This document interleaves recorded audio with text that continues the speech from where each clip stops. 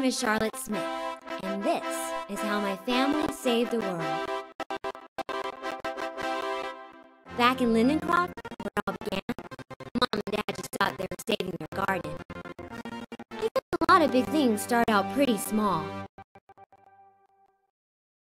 This is my dad, Alan. He loves to tinker and help Mom out. His inventions don't always work the first time.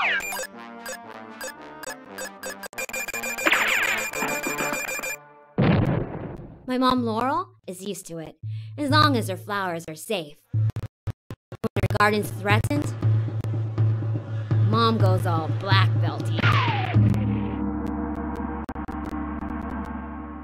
The story starts without me because I was off at college studying entomology.